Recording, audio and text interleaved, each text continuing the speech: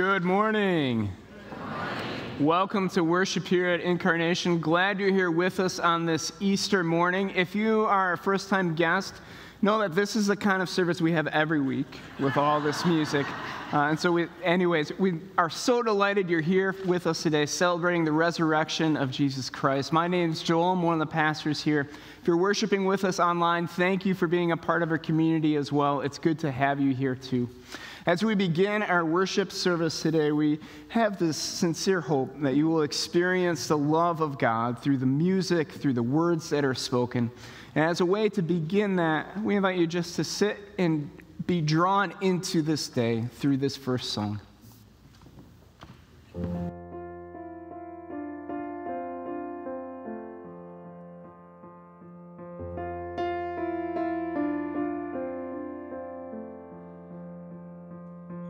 She stands alone beside an empty grave.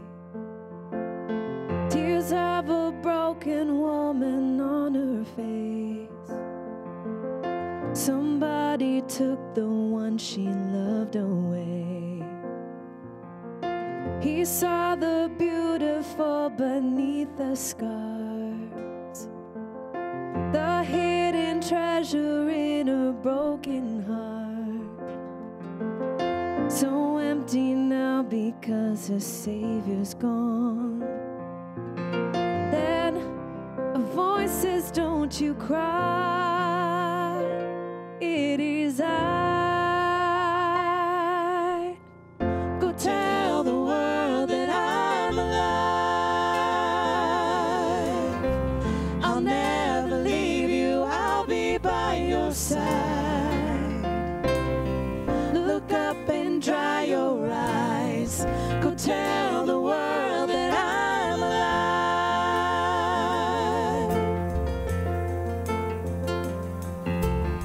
Just like that woman by an empty grave. I've done so many things that made me feel ashamed.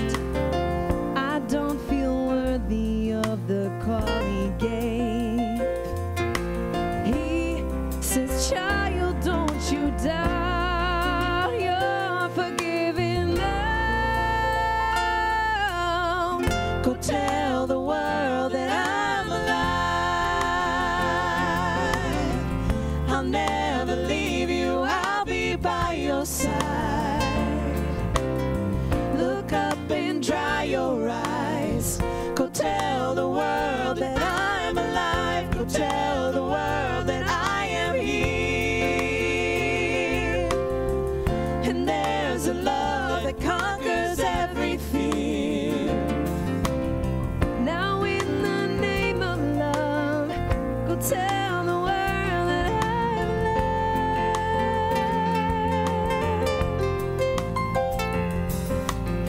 There is no past too dark, no pain too deep. There is no one nowhere out of my reach. Go tell I'm alive.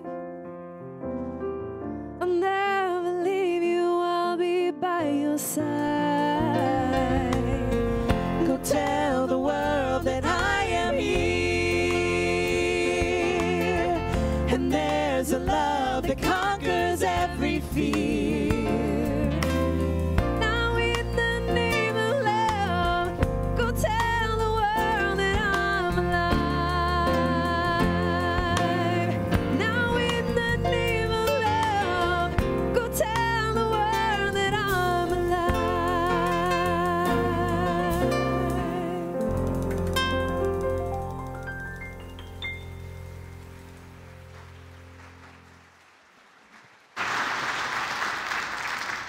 I invite you to please stand in body or in spirit. Now hear these words from the book that we love in Matthew, the 28th chapter. After the Sabbath, as the first day of the week was dawning, Mary Magdalene and the other Mary went to see the tomb. And suddenly there was a great earthquake, for an angel of the Lord, descending from heaven, came and rolled back the stone and sat on it.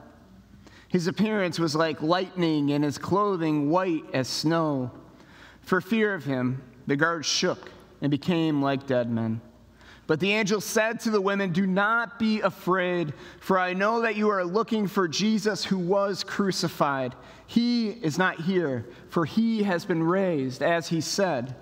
Come see the place where he lay.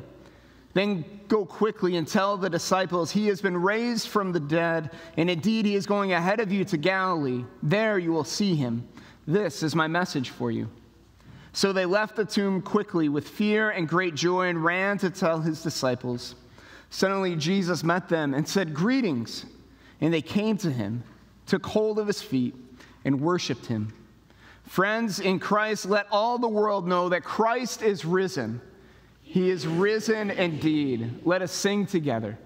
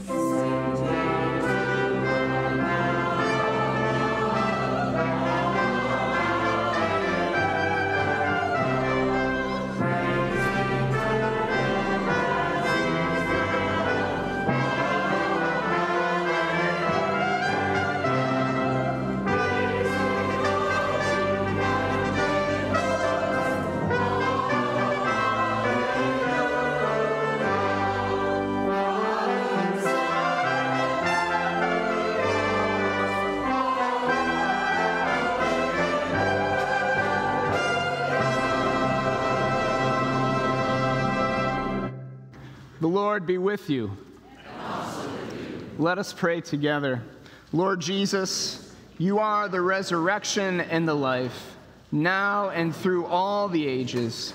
Give us grace to experience the goodness of your life in our daily lives. Send us encouragement to share that life with others, so all may be filled with your love and grace. Amen. You may be seated.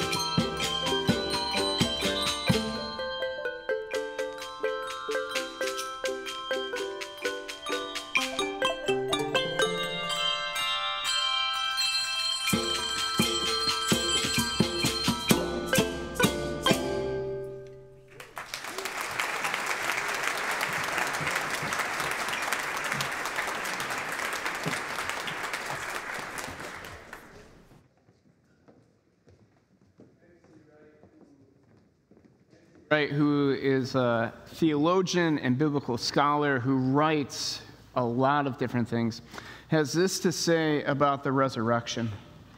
The resurrection completes the inauguration of God's kingdom. It is the decisive event demonstrating that God's kingdom really has been launched on earth as it is in heaven. The message of Easter is that God's new world has been unveiled in Jesus Christ, and that you're now invited to belong in it.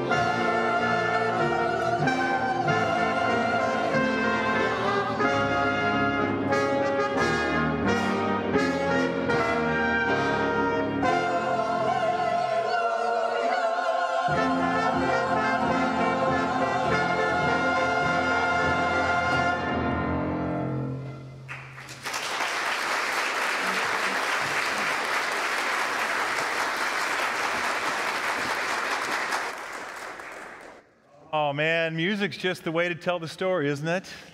I mean, if there's any way to sort of capture the energy of it, I think music just makes it come so alive. A little backstory for us this week.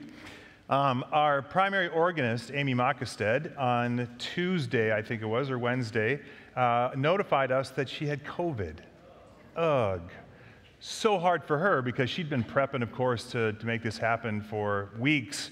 She was going to do a piece of the Vidor's Toccata, so if any of you know what organ music is all about, you know what I mean, how hard that piece it is, but it's just an electric thing. She was going to do it for the Post. Man, she was so pumped, so we're bummed for her. But I say that to acknowledge some people who had to step in and do some really fine work. And Sean Turner, you want to just...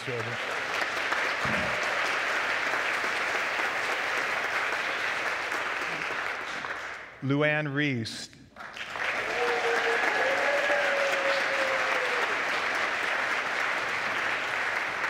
And here's who I missed, our piano player, our accompanist. Give me a name. I just missed that. We're so glad that you were here. Thank you very much.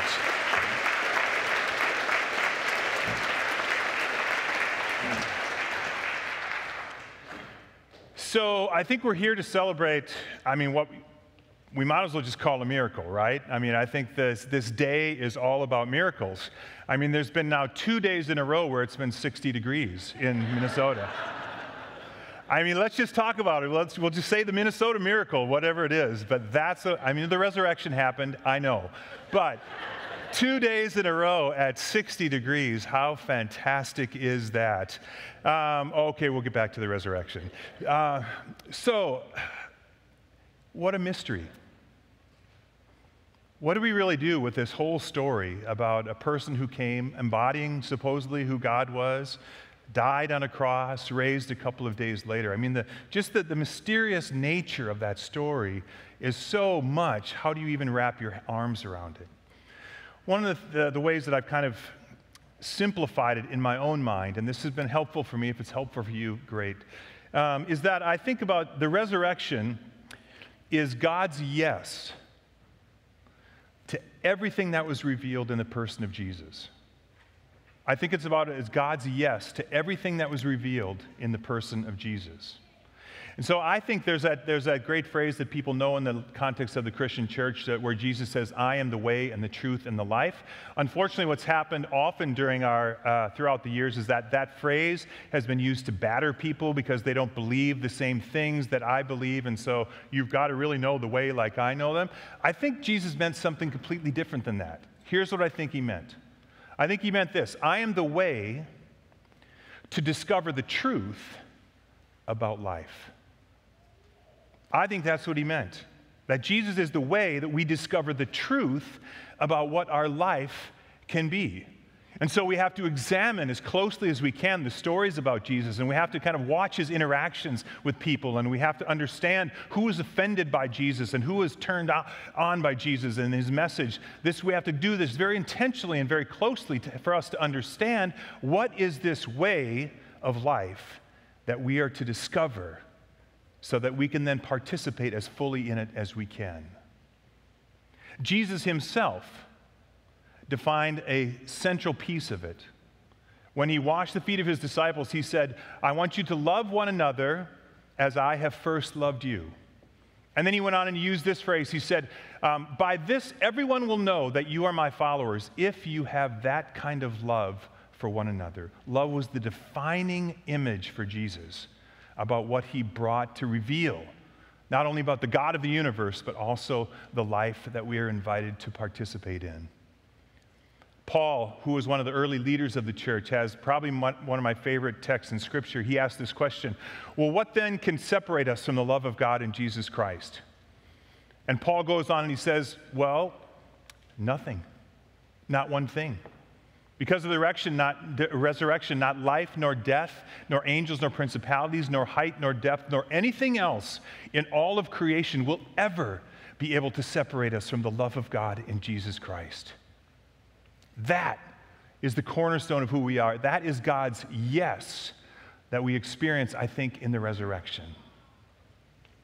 So if you're a guest with us today, I hope you experience a little bit about the love of God. That you just sort of sense in the community that you're a part of right now, that you sense in the interactions that we have, you sense in the words, the music that's there, that there's some creative energy of God that continues to want to find its way into this world and into, I think, each of our lives in its own unique way. And so I hope you experience some of that today, because that, in a sense, is God's yes for the resurrection. So we're going to be moving into a sermon series entitled Awe. You see the screen behind you, Awe, A-W-E. And the idea came from a book I picked up a couple of months ago by that same title, Awe. And the subtitle was The New Science of How Everyday Wonder Can Transform Your Life. The new science of how everyday wonder can transform your life. And so as the author goes through and describes then what awe is, he says this: awe is the emotion that we have when we encounter vast mysteries that we cannot fully explain. Awe is the emotion that we have when we encounter vast mysteries that we cannot fully explain. So what does awe do? It by nature, it just sort of pulls us out of ourselves, right? If we can explain it, we can stay in this space. But it pulls us out of ourselves and allows us to engage the world, I think, more fully. Awe is that emotion that helps us encounter the vast mysteries that we don't fully understand. So he went through and he studied all these different cultures, and he came up with descriptors about what are the things that entice or that things pull out awe in people. One of the things he said was music, and so we gather for worship and we experience this kind of music because there should be a part of that somewhere along the way where you just go, oh, wasn't that awesome? He also talked about the created world as one of those avenues. Because the creative world, if we allow it, should put us in touch with things far beyond what we can imagine. Just far beyond what we can imagine. He talked about spiritual experiences that some people have, right? There's an experience that they can kind of put their hands around. They can't exactly sure why it happened to them or why it happened in their community that they're part of, but there's some spiritual experience that brings a sense of awe that people have in their life. And he also talked about two different kinds of stories. And the first story was this: stories of life and death. So here we are in the resurrection. What do? We're telling the story about life and death, and of course, life again. He also said, and this was what he said was the most consistent experience of awe across all the cultures that he analyzed. And the stories that people were told of people's kindness, courage, and strength. When we just told each other those stories of kindness and courage and strength, people reported that more than anything else as an experience of awe. It's sort of like, what does that do? It sort of draws you, I want to be a part of that. So if you think about the nature of awe, then it seems like it's a pretty quick and easy fit to the resurrection stories, isn't it? Let me take you back to the story that Joel read just a few minutes ago. Let me hit some pieces of it. What happens when suddenly when they approach the tomb, there is a great earthquake. The natural world is experienced. And sometimes, of course, the natural world can be absolutely terrifying. Sometimes the natural world can be awe-inspiring. But there's a gift, there's a presentation of awe so far in that particular text. And then an angel appears, right? A supernatural experience, something that they didn't anticipate could happen. And now they have to think even bigger. What is going on here? What is happening at this particular moment? It goes on, and the angel announces them that Jesus has been raised from the dead. So what's that? It's a story of life and death, and now new life again. And you can imagine just like layer upon layer upon layer, all of a sudden they're going, man, this is way bigger than I ever anticipated. At the end of it, what happens to them is that they leave the tomb quickly with fear, it says, and great joy. I think both of those are awe words, right? We're kind of overwhelmed by the moment, and so we can be fearful because we don't anticipate what's really, or don't know for sure what's going on.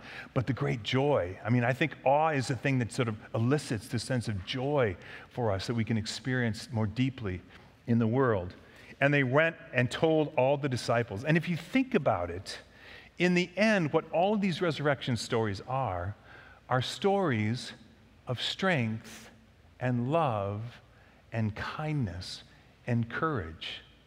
And it's all that they really were armed with as they made their way into the world. All they had was this story. And what's really awe-inspiring, if you begin to think about it, is that we're sitting here 2,023 years later because people have told this story over and over again, and there's a sense for us that it's true because it hits us here. We've been drawn into a bigger story. So I want to take you through a couple of images that we're just going to have and sort of let us pretend that we're engaging in a little awe exercise for us. First one is this one that's up here. This is a picture taken by one of our staff people here at Incarnation when she was on spring break in Florida. And she sent it to me, I think one of the days after we got 10 inches of snow. So I was not inspired by awe. I was actually fairly bitter at the moment, but that was my own issue I had to get over with. You've dealt with experiences like this, I'm sure. You sort of walk up to a beach, and if you allow yourself, right, we can put on blinders and just sort of walk to the next place. But if we allow ourselves, what's the experience like when we have encounters like this? There's a vastness, right, of the ocean. There's the mystery of the rhythms of it coming back and forth that provide this kind of rhythm of life. There's this sort of luminous light sort of peeking through the clouds and showing us something. And we don't know, everyone would look at it and they'd sort of interpret it in their own way, but that's the beauty of it, isn't it? We're drawn out of ourselves and we have this moment of awe. And I think that's what the power of the resurrection is all about, getting us out of ourselves. Second picture, my sister was in Barcelona, Spain a couple weeks ago, and she went through some of the cathedrals that were there, and she sent a text message to all of her family, and I think her descriptors was something like this: you just walk into that place, and it takes your breath away. You just go, because you can't believe what went into creating that space. That's a sense of awe, isn't it? We're lifted out of ourselves. We can kind of wrap our mind around, oh my gosh, what would it take to create this? And why? And how were people inspired to do it? Third picture, a little bit harder one to figure out, but I'll drop you in the context. After George Floyd was killed, if you remember, they created a memorial around the site where it happened. And maybe within a few weeks, I went down to the site, and a few things happened that day. One was, it was eerily quiet for the hundreds of people that were making their way around. They just kept walking from place to place. There's not a lot of noise that was happening. People were, you could tell that they were like parents who were trying to teach their kids about something that was going on in that space. There were other maybe friends or neighbors or family members who were just overwhelmed by the experience. What do we do with all of this? And so they were hugging each other as they made their way to each of the spots along the way. But right before I left, I encountered this sign with the words from James Baldwin. He said, "Not everything that is faced can be changed, but nothing can be changed until it is faced." And I just thought to myself as I drove away, think about the kind of global reckoning that's going on right now and how hard it is for us to face things that are difficult and kind of push us to our own limits.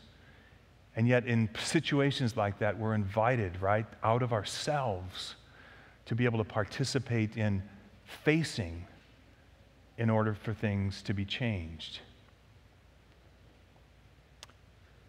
One more picture. I had to throw dogs up there, right? You throw a few puppies up there and people go, oh my gosh, say this for me. Aww. See, that's what happens when you see puppies, right? So this was at a pride parade a number of years ago in Columbus, Ohio. And but you see awe for puppies, because who doesn't love a puppy?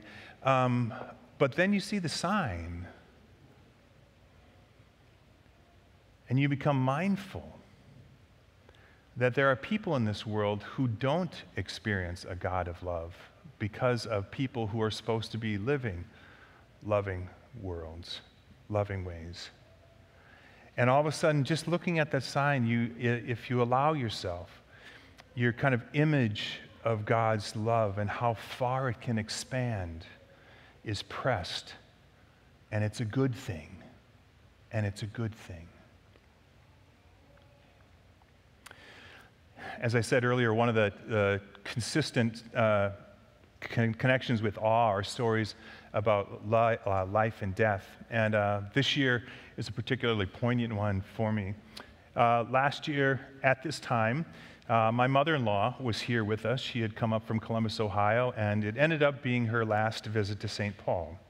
And so we were here during Holy Week. She went to a number of the little services that I did at different places around the community. She took in all of the Holy Week services, and she's this person of deep and beautiful piety and faith. And so she's just eating it up, and she sang, and she participated, and she just, did whatever she could to be a part of this grand, big, huge story. Well, unfortunately, about 6 weeks later or so, her cognitive decline just shifted dramatically, and we ended up having to put her into a memory care unit, and then 2 months ago, she ended up dying.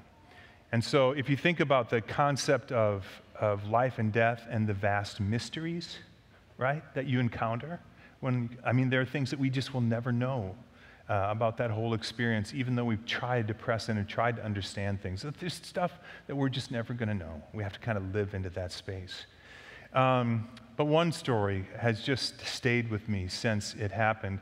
We were there a couple of nights before she ended up dying, and we were gathered as a family around her bed.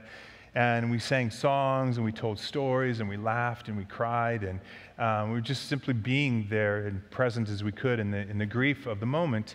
And into the room, this woman walks, and she kind of makes her way right into the circle, uninvited. She just made her way right in through there and got all the way up to my mother-in-law, and she put her hand on her hand, and she said, "Hey, Miss Artie, we love you. Hey, Miss Artie, we love you." And she just stood there for a while. We all thought that she was coming there to take a temperature or do something like that. But no, she just wanted to be present somehow in that moment with us. After a few more minutes, she turned to me, and I saw on her name tag, it was love. And I said, "Now, is that your name, or are you just, is that your characteristic of life you want to emulate?" And she said, "No, that's my name." And I said, "Gosh, that's kind of a big name to live up to, isn't it?" And we all laughed a little bit. And she said, "Oh, yeah, it is." And she just stayed present with us for a while there. "Miss Artie, I love you." And then she walked away. And she lived up to her name. She lived up to her name in a beautiful way. 2 days later, after my mother-in-law had died, we were gathering out in the lobby area, but in memory care units, you're behind a locked door at that point, and you have to allow people to let you out. And so we're waiting for someone to come and let us out of that space, and guess who showed up?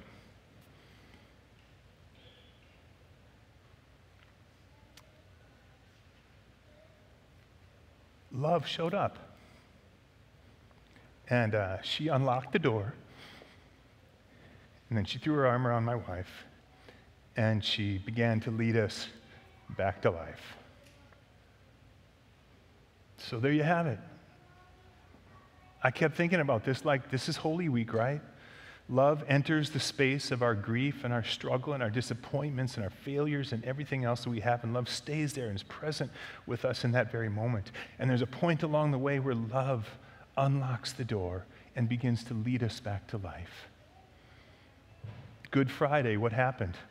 This love embodied in Jesus took on everything that the world would have, the violence and the cruelty and everything else that happened on that Good Friday. Holy Saturday came, Easter Sunday came, what we celebrate this day, and there's this revelation of hope and love that happens because the doors of our grief were unlocked and we were led back into life.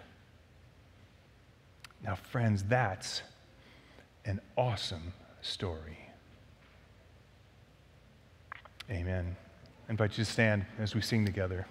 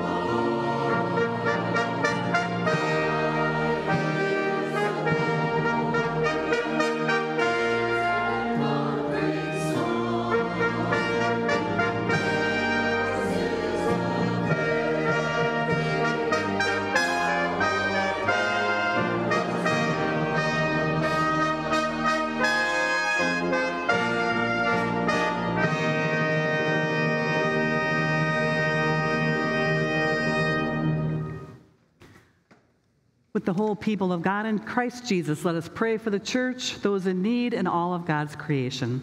As we pray each petition with the words, Lord, in your mercy, the congregation will respond, hear our prayer.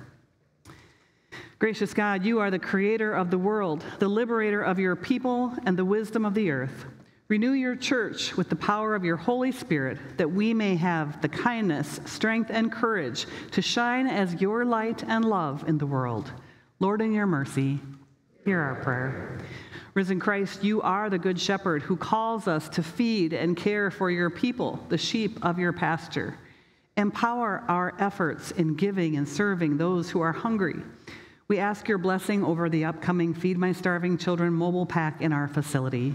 May it bring hope to a hungry world. Lord, in your mercy, hear our prayer. God of comfort and mercy, you have called us to bear one another's burdens. Enable us to see others who are suffering in body, mind, and spirit, and to act to help where we can.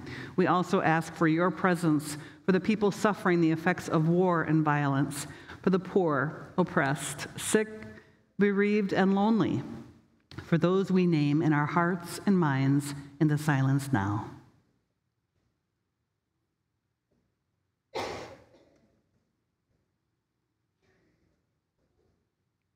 Lord, in your mercy, hear our prayer. God of new life, we give you thanks for drawing us to you, the way to discover the truth about life through your Son. Thank you for the new beginnings and for the hope to be made alive in you. Free us from our fears and help us to claim the love, the assurance, and the peace you have given us to be Easter people. Lord, in your mercy, hear our prayer. Into your hands, gracious God, we commend all for whom we pray, trusting in your mercy through Jesus Christ, our Savior. Amen. Let us prepare our hearts and minds to receive the gift of Holy Communion. The Lord be with you. Lift up your hearts. Let us give thanks to the Lord our God. It is indeed right, our duty and our joy, that we should at all times and in all places give thanks and praise to you, Almighty and merciful God, for the glorious resurrection of our Savior Jesus Christ, the true Paschal Lamb who gave himself to take away our sin, who in dying has destroyed death, and in rising has brought us to eternal life. And so, with Mary Magdalene and Peter and all the witnesses of the resurrection, with earth and sea and all their creatures, with angels and archangels and seraphim and cherubim, we praise your name and join their unending hymn.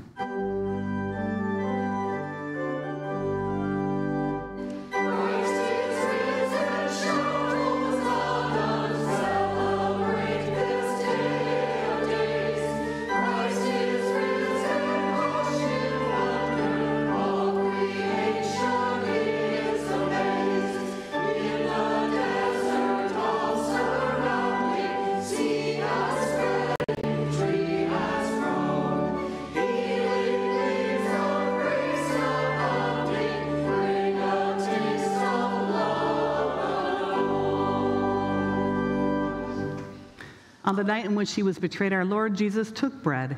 He broke it and gave thanks and gave it to his disciples, saying, "Take and eat. This is my body given for you. Do this in remembrance of me." After supper, he took a cup of wine and gave thanks and gave it for all to drink, saying, "This cup is the new covenant in my blood, shed for you and for all people for the forgiveness of sin. Do this in remembrance of me." Together we pray, "Our Father, who art in heaven, hallowed be thy name. Thy kingdom come, thy will be done, on earth as it is in heaven.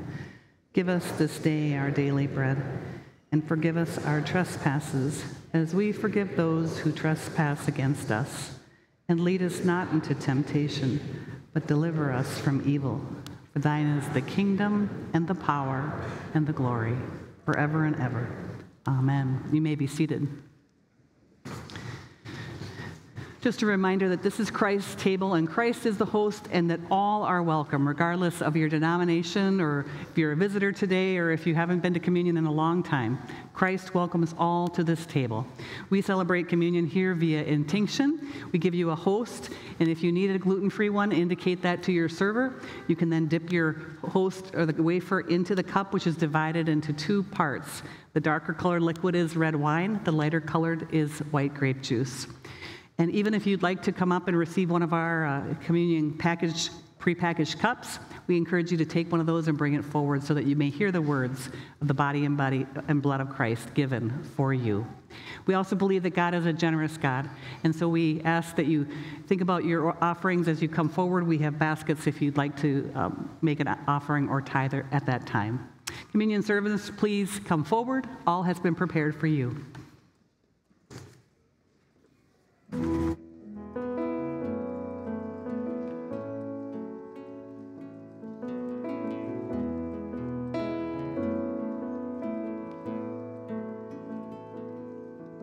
See my hands and look at my feet. It's okay if it's hard to believe. I have faith that you will do greater things. It's my time to go, but before I leave, go tell the world about me. I was dead, but now I live. I've got to go now for a little while, but goodbye is not the end. Don't forget the things that I taught you. I've conquered death and I hold the keys. Where I go, you will go to someday. There's much to do here before you leave. So go tell the world about me. I was dead, but now I live. I've got to go now for a little while, but goodbye is not the end of the journey, the end of the road. My spirit is with you wherever you go. You have a purpose and I have a plan. I'll make you this promise, I'll come back again. But until then, go tell the world about me. For I was dead, but now I live. I've got to go now for a little while, but goodbye is not the end. Go tell the world. Go tell them about me. Go tell the world. I've got to go for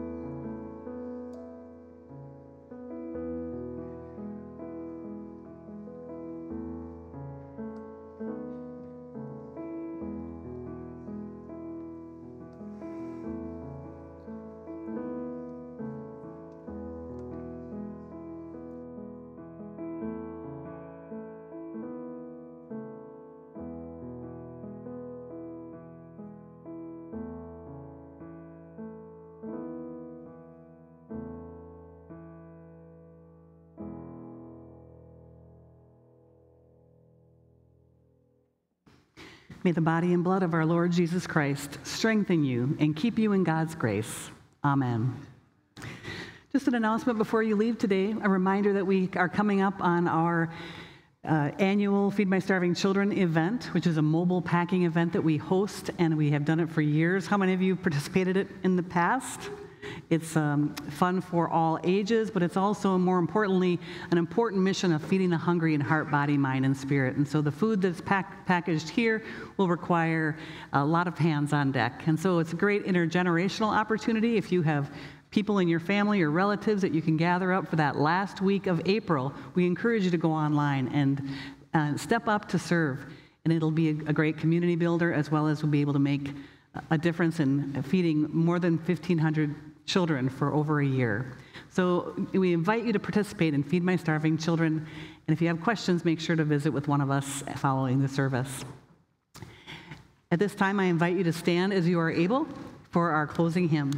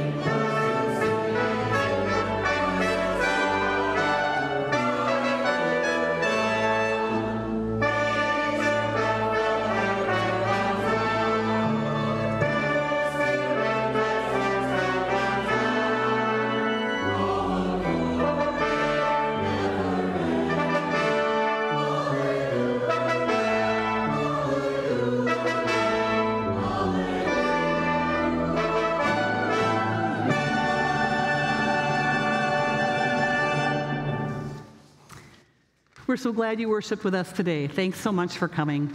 Receive this blessing. In wonder and awe, we experience the love of the risen Christ. With grace and humble service, we express Christ's love to the world. Thanks be to God. Happy Easter. We hope to see you soon.